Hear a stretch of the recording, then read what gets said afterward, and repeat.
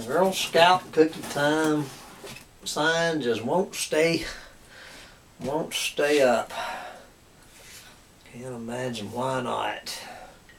Maybe it's no longer Girl Scout cookie time. What do you think? Oh yes, hi guys. Well, it is now officially Thursday night. That would be November 14th, 2019. So it is Thursday. So I get to bring you my official weekly Depressed Collapsitarian whine. For those of you who have any interest in sitting around listening to me whine. So you don't need to send me a comment about what a whiny little bitch I am. This is a whine. This is not a rant. If you don't want to sit around and listen to a whiny little bitch and piss and moan and whine, then don't listen to it. Go somewhere else, you whiny little bitch. This is a whine, not a rant. Okay, with that stated clearly for the record. So, I am now, well, let's see, I need to do some, 58 hours. 58 hours I have been sitting in this isolation chamber. This 8 by 10 foot freezing isolation chamber out in the middle of fucking nowhere. So it has been 58 hours since I have had personal contact, you know what I'm talking about, just with a real breathing human being.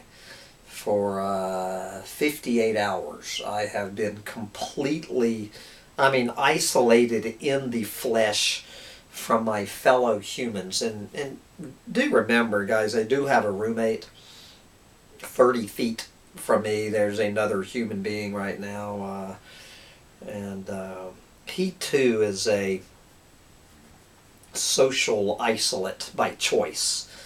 But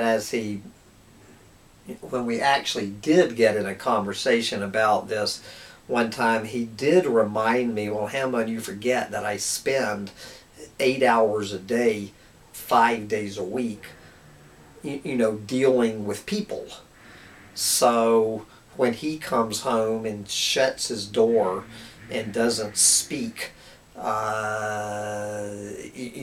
that is in addition to already having social intercourse with his fellow humans for 8 to 10 hours a day.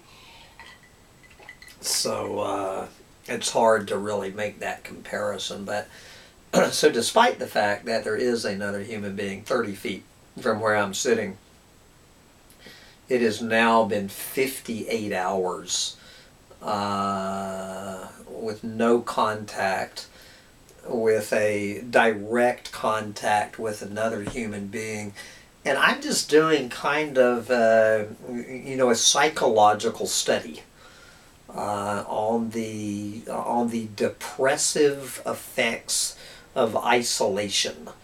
And keep in mind, I have a telephone and email, and of course, talking to all of my little imaginary friends out there on YouTube.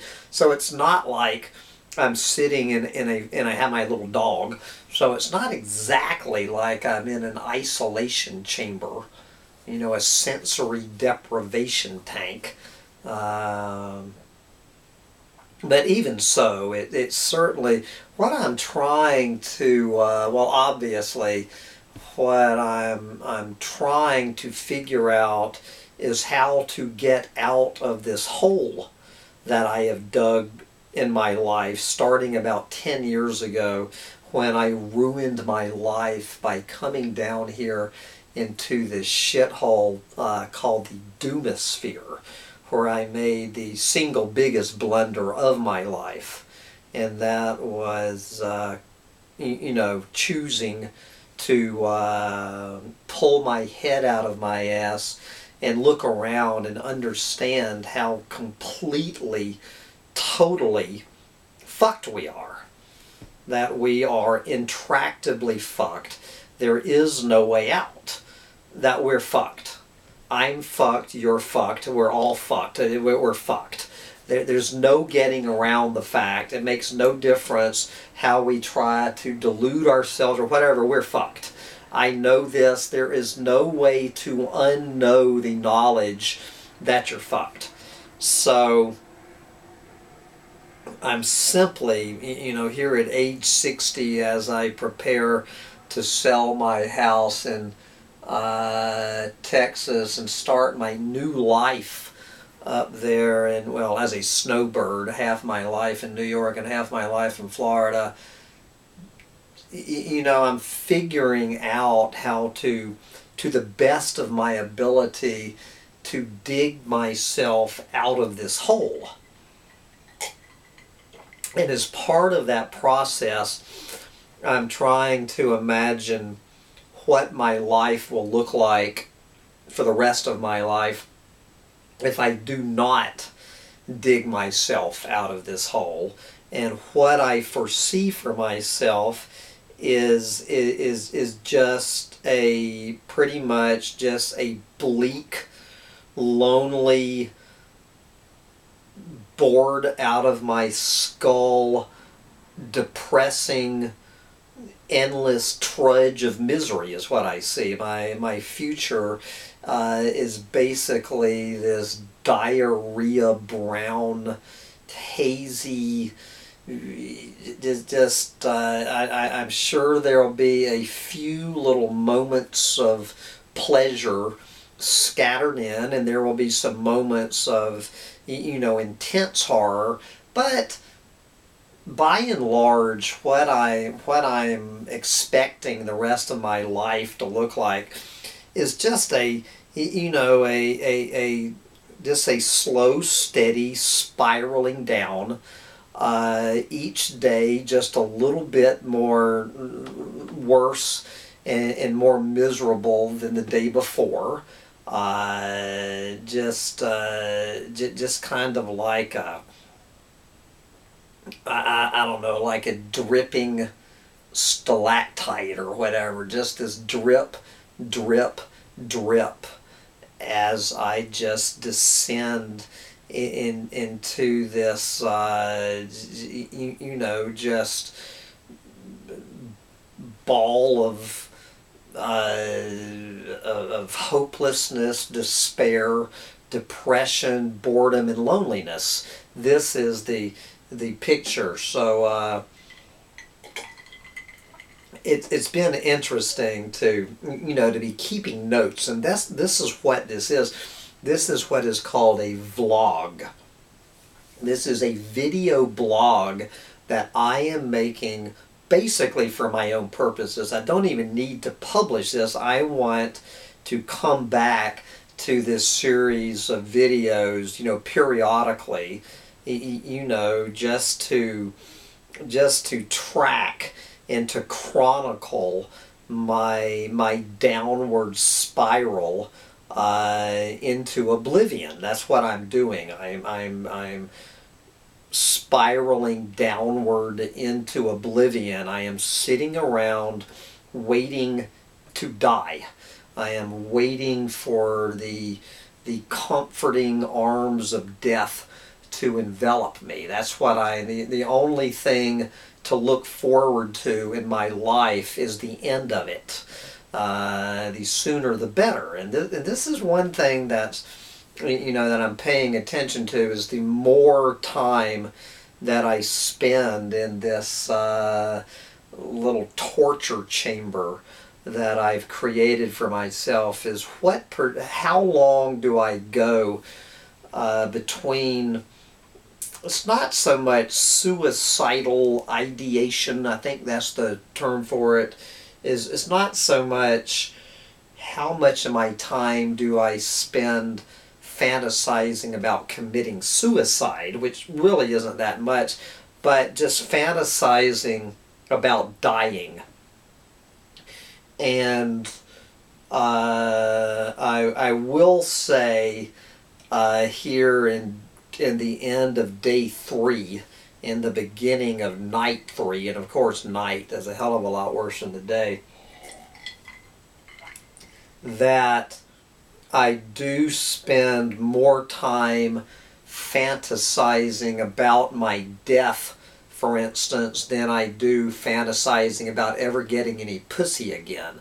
I have not masturbated one time in 3 days. My sex drive has completely fucking plummeted. You know, it is completely died. My testosterone levels, I'm surprised I'm not growing tits. I notice my beard hasn't been growing much in the past 3 days.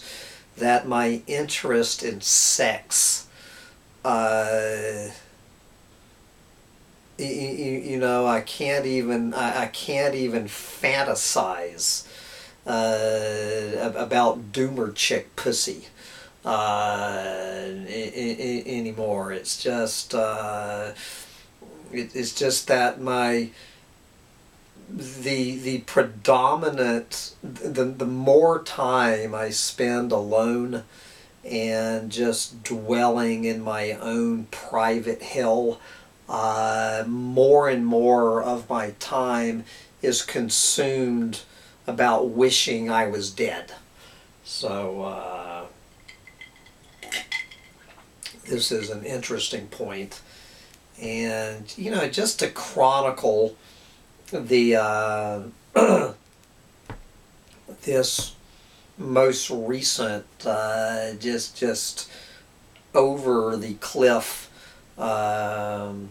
catastrophic descent into the worst depression that I have been in well, in 2019 certainly.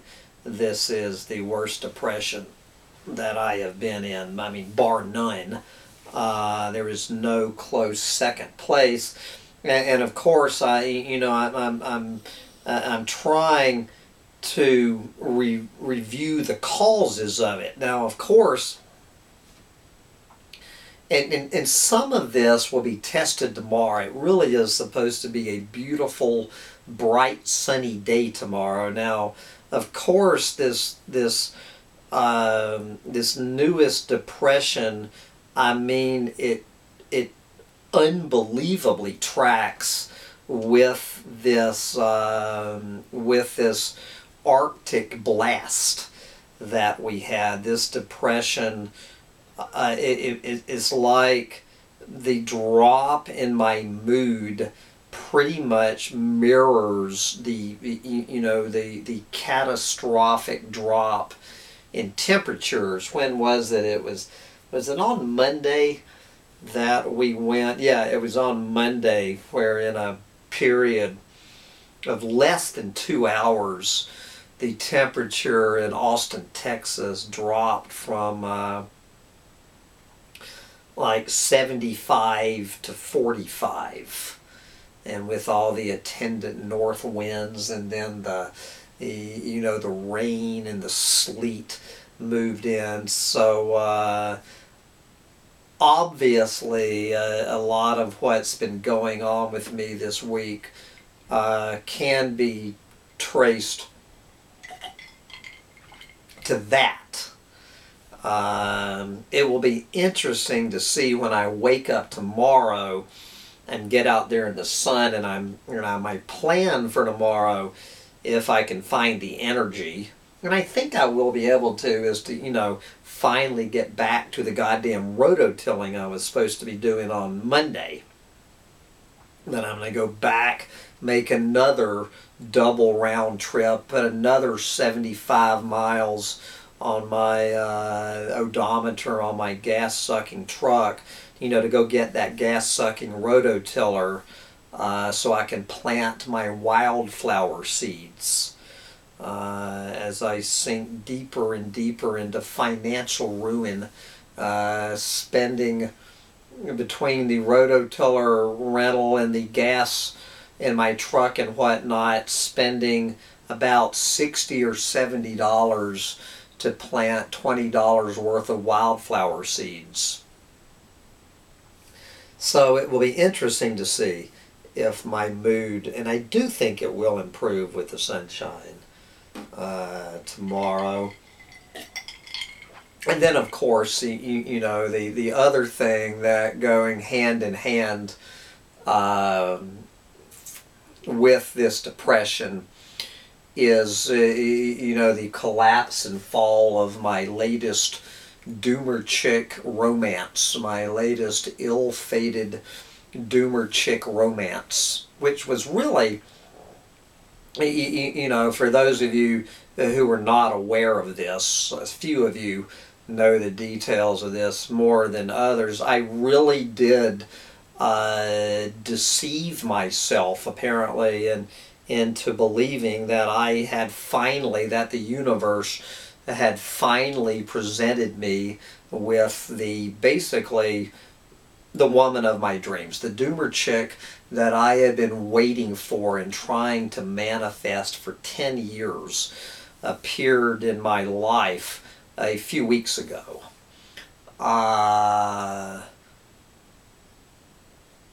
And I actually believed against all the outrageous odds, and you can imagine the odds, that I was actually going to build a romance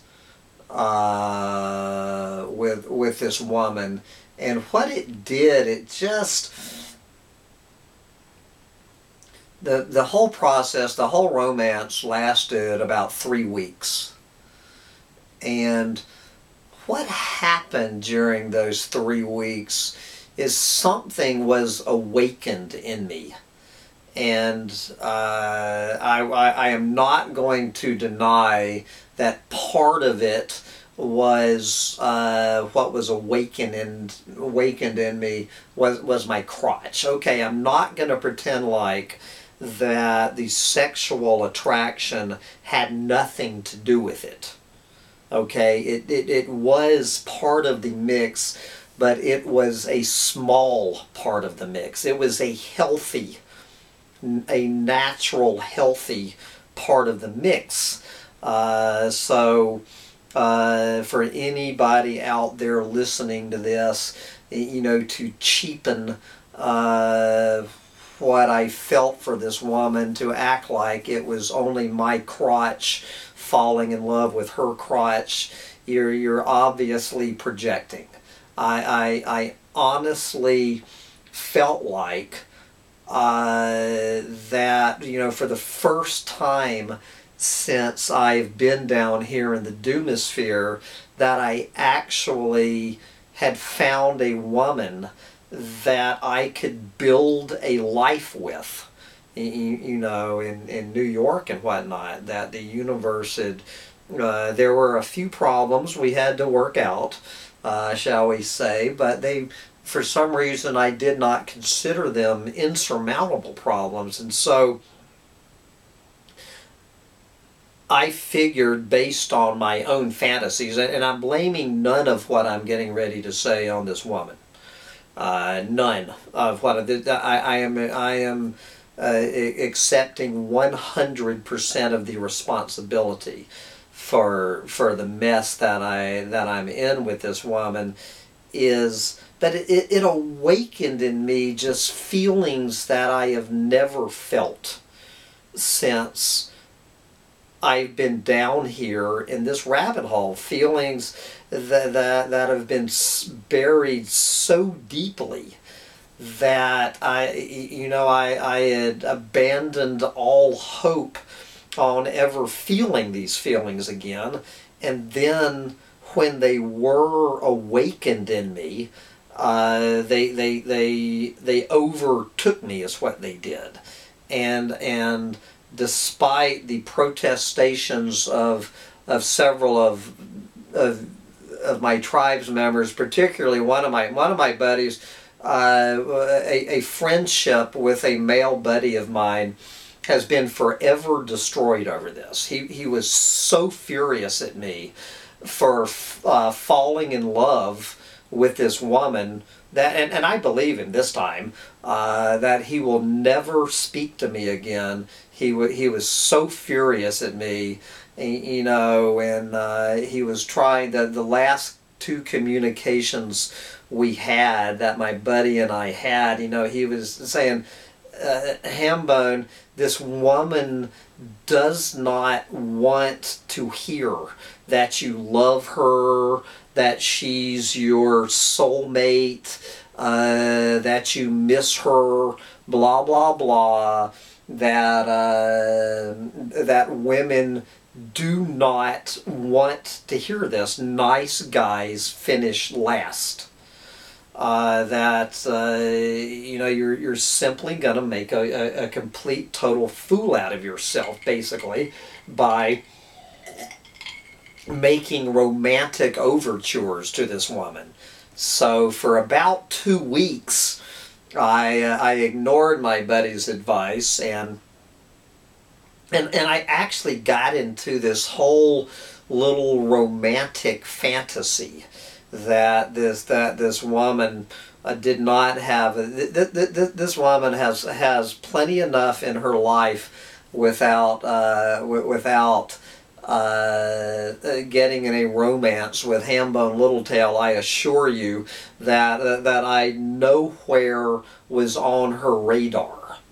I mean, I think she thought I was kind of cute. But obviously, this woman's feelings for me were nowhere in the same league. So I made a complete fool out of myself for about 2 weeks. You know, sending her all these little love notes and digging, you know, sending her all of these little corny, syrupy love songs.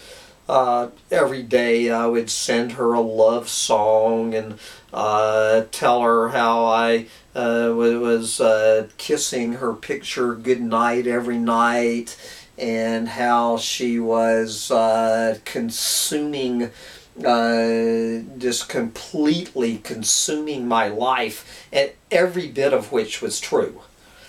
And I started noticing that my tokens of affection were not being reciprocated. It wasn't exactly like that I was being ghosted by this woman, but she was doing absolutely nothing to encourage my romantic overtures, shall we say. I think we had one in 3 weeks. We had 2 phone conversations.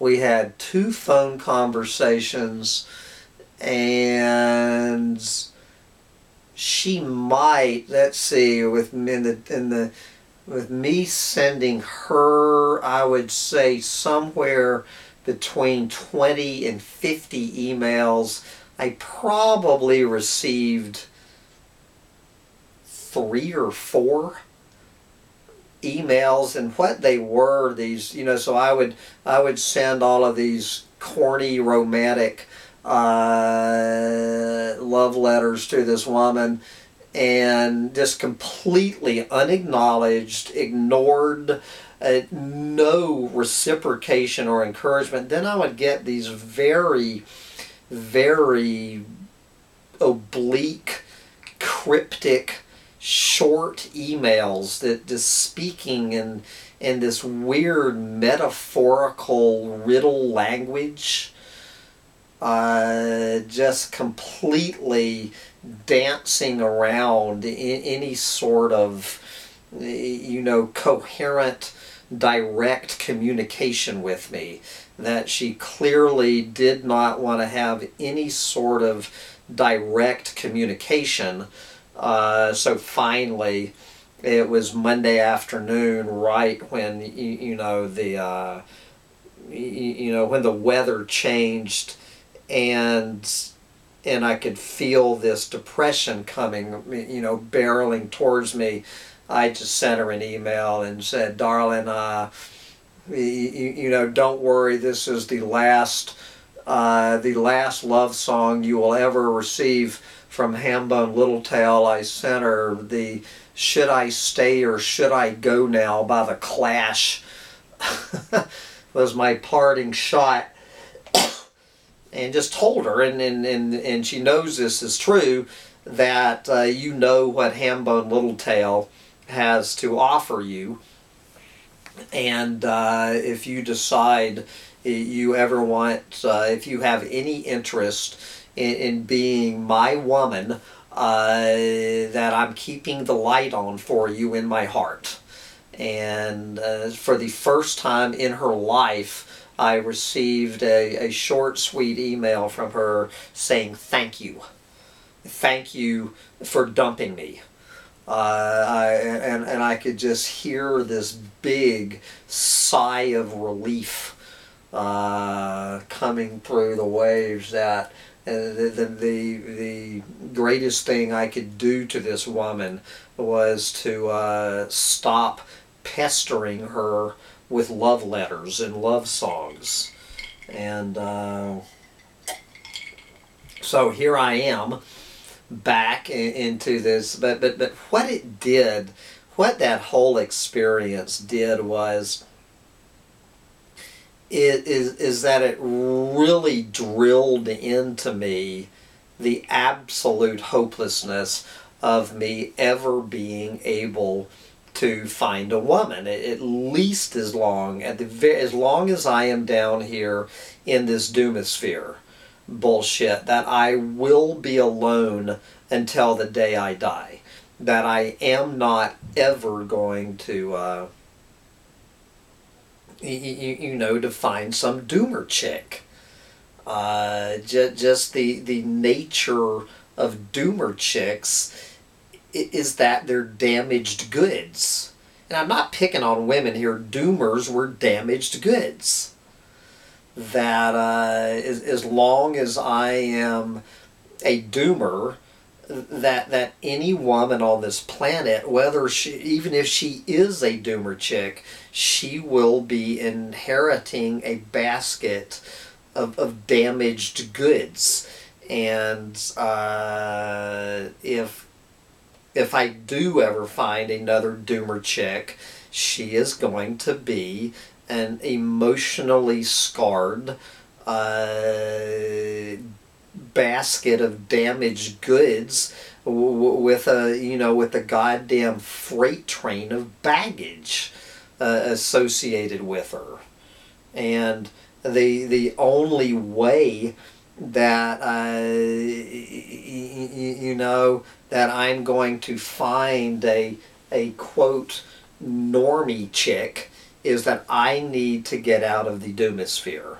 And so it puts me one more time in this absolute untenable position.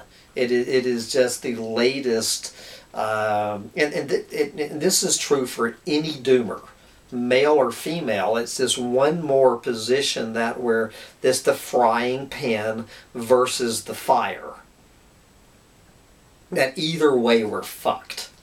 That if we do actually, against all odds, find a romantic partner down here in the doomosphere, we're going to be inheriting.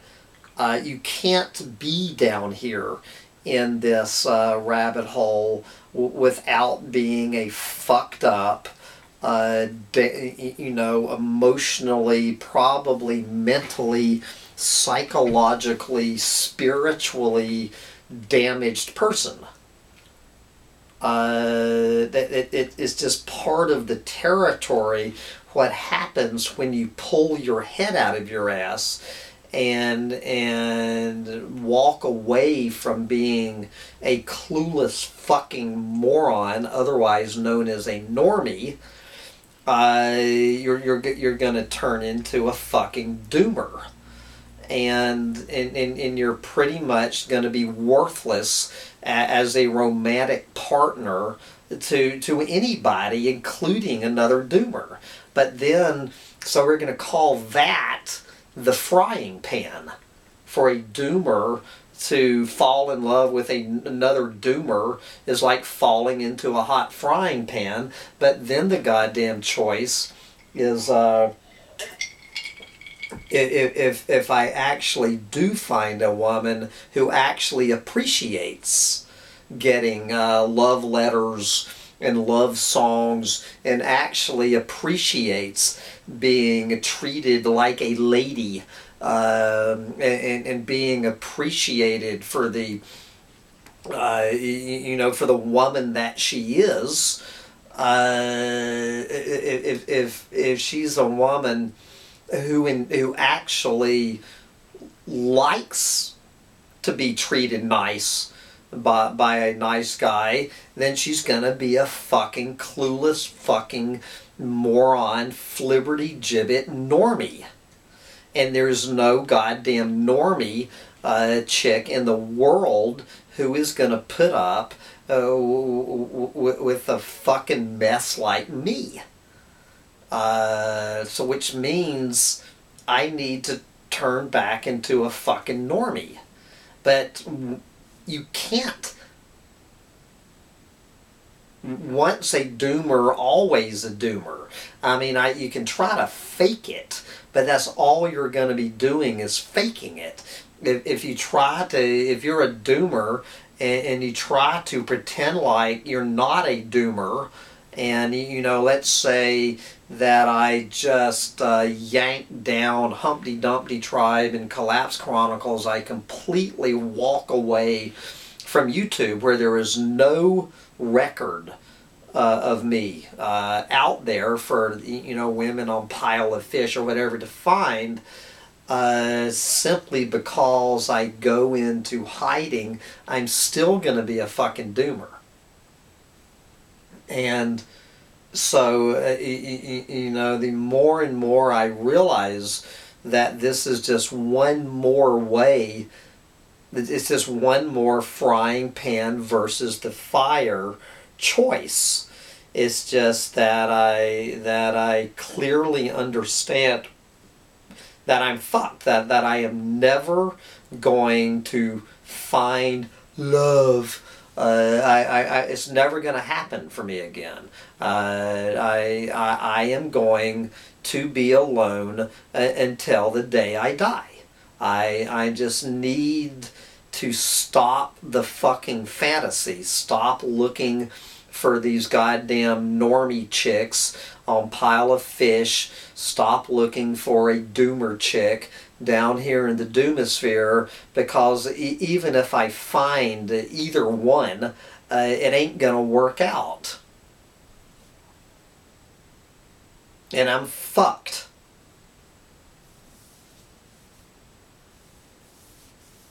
And so here I sit, sitting here for the third night in a row. I'm 20 minutes from Austin, Texas. Austin, Texas, the live music capital of the world. The live music capital of the world is 20 minutes from here. 20 minutes from me, there are thousands and thousands of people out partying, and my quote friends, my clueless, lovable friends. So here I am. I have one pickin' party tomorrow night to go to, another pickin' party Saturday night to go to. Next Friday night I have a pickin' party to go to. Next Saturday night I have a pickin' party to go to.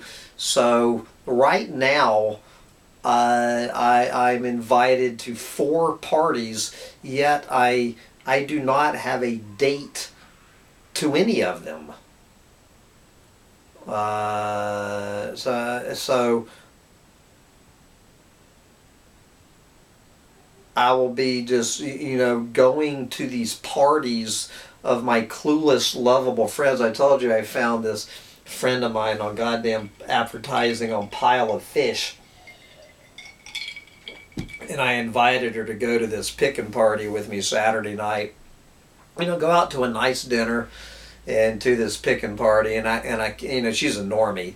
Can't even I cannot even get my women that I've known for 20 fucking years to go, just as a friend. I have invited three different women to be my date Saturday night. I mean, all of these friends of mine, normie female friends of mine, and I have gotten 2 no's and 90% no.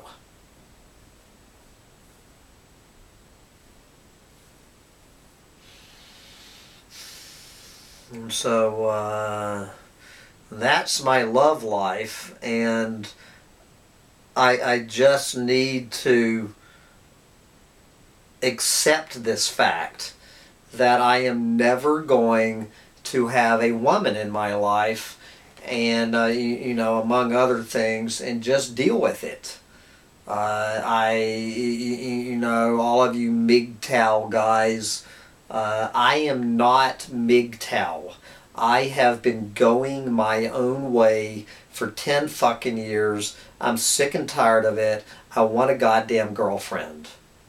I never imagined. From the time I was 12 until the time I was 50, I never went more than 6 months in my life without having I was a serial monogamist is what I was. But if I did not have a woman, if I was not part of a couple, it would completely drive me crazy. It would be the #1 focus of my life to get a woman. And it never took me more than 6 months until I came down this goddamn rabbit hole. And 10 fucking years I've been spent looking for this mythical creature, and then the universe dangles one in front of me, and I fall in love with her, and this is what I fucking get. I get the message, it ain't gonna happen, Hambone. And so I'm sitting around here in my little 8-foot by 10-foot little prison cell, my little solitary confinement prison cell here for the 3rd night in a row, just understanding that I am going to be lonely and isolated and bored out of my ass and occasionally horny and mainly just depressed and suicidal right up until the time that my death wish overtakes my life wish.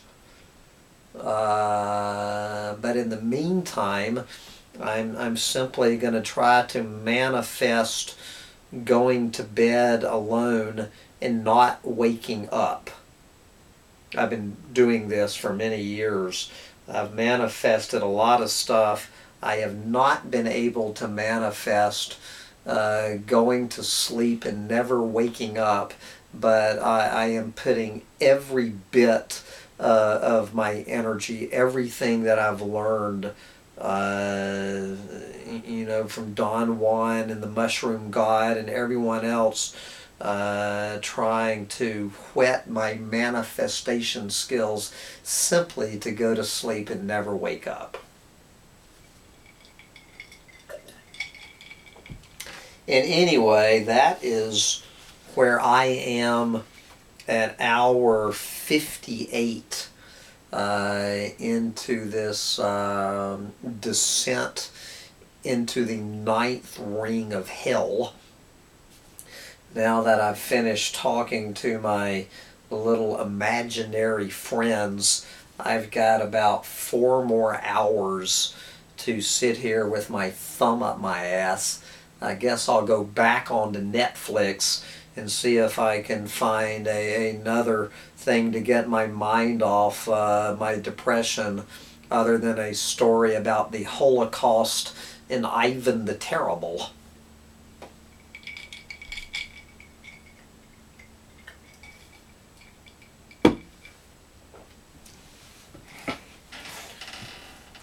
Bye, guys.